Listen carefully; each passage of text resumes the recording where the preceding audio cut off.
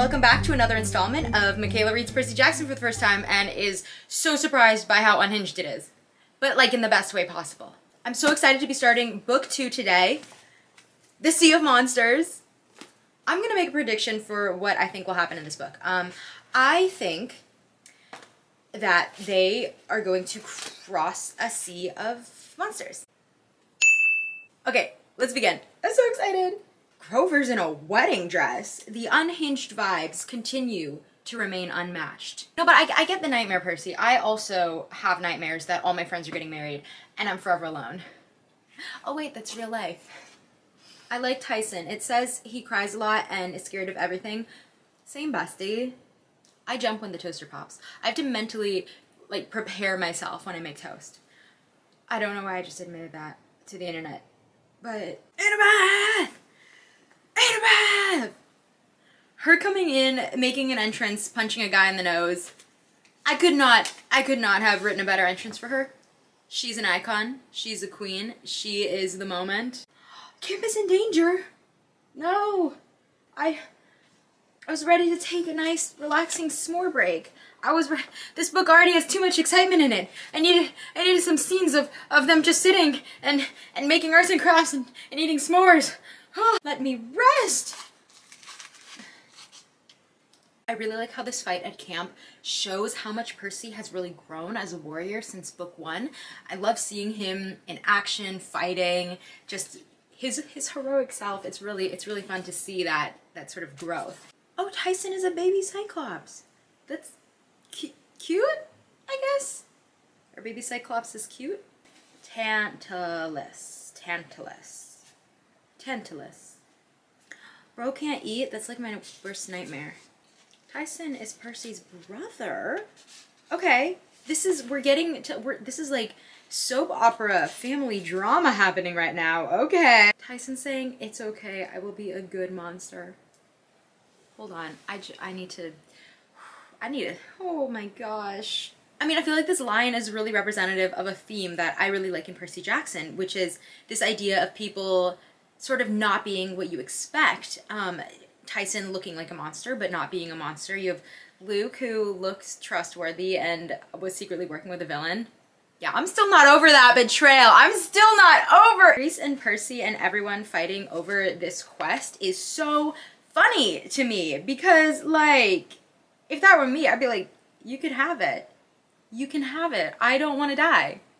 Take it. That is your quest. Oh, no, thank you. You must leave immediately. No, thank you. Now, I know, a strange guy in the middle of the night. Common sense. I was supposed to run away, yell for help. Yes, Percy. Yes, you should. But the guy acted so calm about the whole thing that I found it hard to be afraid. Again, they desperately need stranger danger lessons at Camp Half-Blood. Oh, it's Hermes. Okay, man is finally making an appearance. Let's see where Luke's daddy issues come from. Oh my god, I just read 100 pages in one setting, and that might not be a lot for you, but that's a lot for me. I'm a really slow reader. I've just been sitting here. The sun is going down. I really want to keep reading, but I should probably go eat food. In honor of Tantalus, I will go eat food. I hate that guy, by the way. I hate him. Percy, Annabeth said, we have to do the quest.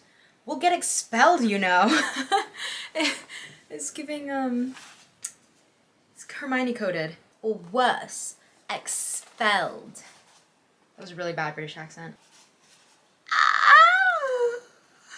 Luke! I didn't expect to see him. Oh my gosh. I do love the nuance that Luke is getting. I feel like some villains can be very one-dimensional. Like, they're just bad. That's it. Period. They're just bad, which is fine. I don't think every villain needs a tragic backstory. Sometimes people are just bad. But I really like how they are giving Luke nuance here. I think a villain who doesn't know they're a villain who thinks they're doing the right thing is a lot more realistic and frankly scarier than a regular, just plain old evil antagonist. There are spies at camp. Who's gonna give me more trust issues this time? I'm pretty sure this isn't gonna happen because I read Song of Achilles and I know Chiron's Greek mythology backstory. He's one of the few that I know from that book. But Chiron did suspiciously have to leave, and now Luke has information. Don't want to point any fingers, but speaking of Song of Achilles, I have some book recommendations for all the people out there that read Percy Jackson as a kid and are now looking for something that has a similar vibe as an adult. I got you covered. I'm so excited to partner with Spotify because all 3 books I'm going to recommend are available on audiobooks on Spotify. And if you have a premium subscription, you can get all these audiobooks included already with your subscription, which I love because I have my bookshelf is full and I don't want to spend more money on books. The first book I'm going to talk about, obviously, is Song of Achilles by Madeline Miller. This book is so tragic and so heart-wrenching, but what I love about it is that it is a sort of modern retelling of the original myth. Second book, also by Madeline Miller, is Circe. I actually read this book first and then I listened to the audiobook on Spotify. This book has such beautiful prose. It feels like reading a poem, and when I listened to the audiobook, I actually really could like fully appreciate the poetry of the prose. It is so beautifully written. Now I know you're thinking, Michaela, how can you be like, these are Percy Jackson style books for adults and not give us anything that's a little bit spicy? I don't know, I just did that accent. This is Neon Gods. I listened to this audiobook on Spotify as well. This is a modern retelling of the Hades and Persephone story, and when I say modern, I don't mean a modern retelling as in retelling it through a modern lens like the Madeline Miller books. I mean that this sort of really blends modern society and the Greek myth. So it's similar to Percy Jackson in that respect. Like I said, all 3 books are included with Spotify Premium, so if you end up reading them, let me know what you think. And okay, let's get back to Luke's daddy issues now. Okay, I talked about them not recognizing the monsters in the first book kind of stressing me out, and I'm sorry, I'll say it again here, because Percy, monster donut? Really? A wild Clarice appears. I was wondering if she was gonna make an appearance. Honestly, I kind of like her. In like a girl boss way. I don't know. I don't forgive her for bullying my son Percy, but like, she's on a quest, she got no friends, she's only got her muscles and daddy issues to guide her. Does anyone in this book not have daddy issues? I guess Annabeth has mommy issues. No, but she also has daddy issues. Wow, okay, I just read that scene with Clarice where she's talking to Ares, and I think this is another example of the really good nuance that this book is giving its characters, because Clarice isn't just like a cookie cutter school bully. You can see her behavior stems from having an abusive dad who is also the god of war. And it's also another example of these books having almost unexpected serious moments. No! Tyson! No! What? Oh man, this book is killing characters early in the game. I did not expect that. I did not expect just like, you introduce a character and then, oh, halfway through the book, R.I.P. I liked him. Oh, we're getting prophecy information. Okay. All right, that is a lot to take in. He might destroy the world. He might not. He's either gonna save it or destroy it. That's pretty cool. I mean, that's not cool like for him, but I think the idea of a hero that either is going to destroy the world or save the world, I think that's a cool idea. Stay safe though, Percy. Okay, so they are going into this spa, and normally I would be complaining about them falling into yet another monster trap. I'm easily stressed. Okay, like I said, I get jump scared by toasters. Stop walking into traps. But if someone came up to me and said, hey, I can magically make you hot, I too would throw caution to the wind. Percy just turned into a guinea pig. What the f? This book continues to be the most unhinged thing I've ever read, and I love it. Oh, Circe! Oh, see, okay, I get it. It went right over my head, and I read that book. I read, Circe. I know that myth. I should have seen that coming. Okay, I guess I can't complain about like Percy not seeing that coming because I didn't either. Okay, I've been reading this book so fast. I don't think I've ever read a book as fast in my life. I'm so I can't put this down. I read a little bit off camera. I'm sorry, I couldn't wait, and I just read the part where Annabeth wants to hear the siren. And first of all, will someone please get that girl a therapist? Will someone please protect this child? And secondly, Annabeth's siren song being her parents and Luke like happy and wanting her there. I'm not gonna lie, kind of made me want to cry a little bit. I totally do not get over emotional about fictional characters. I've never done that in my entire life. Okay, so this whole thing with Grover and Polyphemus, I don't know how to pronounce any of these words. I'm thinking he's a lady cyclops, and the wedding dress, and all of this, it's all very, very funny.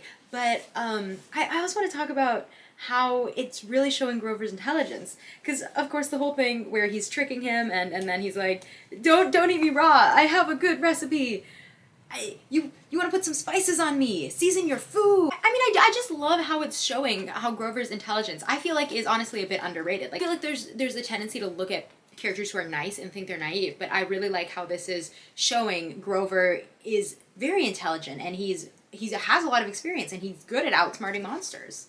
Clarice and Percy and Grover and the gang working together, I really love that. I love that. She deserves a redemption arc. Percy is refusing to kill the Cyclops. He's so good. Again, this idea of nuance for the villains, I love it. And I think it's interesting because I feel like we almost see a shift here, because I don't recall Percy being hesitant to kill any monsters, or very strongly hesitant to kill any monsters in book 1. And we really see him growing, and we see his worldview changing. And I think one of the things that I felt, this is going into another book series, but one of the things I felt a certain way about when I read a series of unfortunate events was that the characters in each book felt the same. And I think that was an intentional choice. I'm not saying that was a bad choice, but I do prefer series where it doesn't feel so stagnant, where there's like very clear growth from one book to the next. Yeah! Tyson! Yes! Oh my god, had me in the first half, not gonna lie. Pulled another Sally Jackson on me. I should have seen that coming. I don't know why I didn't see that coming. Got me again, Rick! If a character ever does die for real in this book, like, I am now going to be distraught, because I'm now gonna be like, oh, but they're coming back, right? Like, they're coming back. They're gonna be back in a few chapters. They're gonna be fine.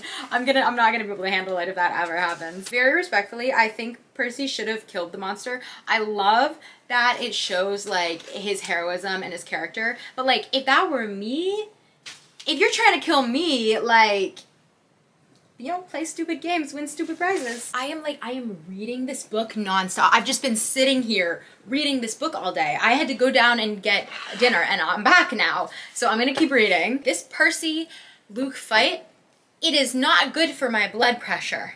It is, wow, okay. I really like how this Percy-Luke interaction really was a chance for Percy to show off his intelligence, because obviously he's not going to be able to outsword Luke. Luke is years more experienced than him, but giving Percy that chance to outsmart him, I loved seeing that. I loved seeing him sort of be able to win that victory against Luke, at least by clearing Chiron's name, by using his intelligence. I think that was really fun to see. Ooh, Chiron! He's back! Chiron for the win! I knew he wasn't secretly a spy. Who said that? Not me, not me. I trusted him the whole time. Luke gave me trust issues. Monsters never die. They are reborn from the chaos that is always bubbling underneath civilization. The very stuff that makes Kronos stronger. They must be defeated again and again, kept at bay. Heroes embody that struggle. You fight the battles humanity must win every generation in order to stay human.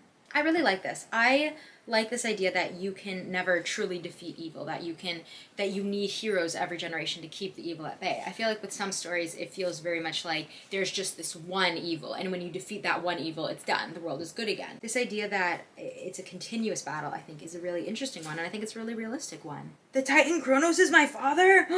Chiron is Luke Skywalker. I didn't see that coming. I don't know if I was supposed to see that coming. I don't know if that's like a common knowledge thing in Greek mythology, but that was a big plot twist for me. And Hermes is back. I really like Hermes.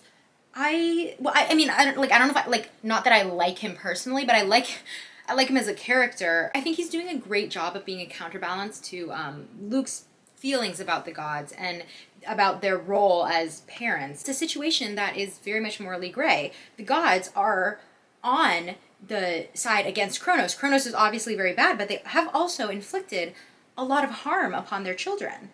And they have unintentionally contributed to Kronos' rise through that harm that they've inflicted on their children through people like Luke. Yet at the same time, Hermes serves this purpose of showing that they're not all intentionally trying to be bad parents. And the impact doesn't change, but it does put the heroes in the situation where everything is not completely black and white. Because on the one hand, you have Luke that really gives into that anger he feels at his father, and it compels him to fight with the evil side, because he's so convinced that because the gods have been bad, that the evil side who opposes the gods must be good. That is the logic he tricks himself into thinking. And then you have Percy, who is in a very similar yet altogether different situation, where he is very clearly fighting on the side of the gods. You know, Poseidon has shown some amount of interest and care for him, yet at the same time, now he sees that maybe not all monsters are monsters. Of course, Tyson, but that applies to everyone, his enemies and his friends. And maybe he's not even the hero he seems. He learns that maybe he's going to destroy the world. And what do you do in a situation like that where there is so much gray area, where you don't know what's good and what's bad and what's right and what's wrong? And I love that the book sort of raises this question, because I think the best stories, they don't give you answers, they ask you questions. And this Percy Jackson book has done that very well. It's raised a lot of questions in my mind, and I love books that do that. Sally Jackson, I missed my mother. I'm glad she made a little appearance at the end. Oh, Thalia. Okay, I genuinely did not see that coming at all. I know there was the whole thing like with the tree being poisoned. Okay, wait, this is the end. No. Time for book 3. No, I'm kidding, I need to sleep. I cannot believe how fast I read this book. I read this book in like 2 days. I never read a book in 2 days. Like I said, I'm a very slow reader. It's just one of those books that, one, I mean, I couldn't put it down obviously, but I think it just sort of feels very much like a journey. I want to keep going on it. I want to find out what happens next. And I love books like that. Wow. Okay, well, thank you so much for watching. Thank you for hanging out with me while I cry over Percy Jackson. Thank you for recommending these books to me. This has been quite the journey. I will try to continue vlogging my reactions, so hopefully I will be able to post all of these and we can kind of read the books together, which has been really fun. So yeah, thanks so much for joining me on this adventure. Oh, thanks for joining me on this quest. Haha.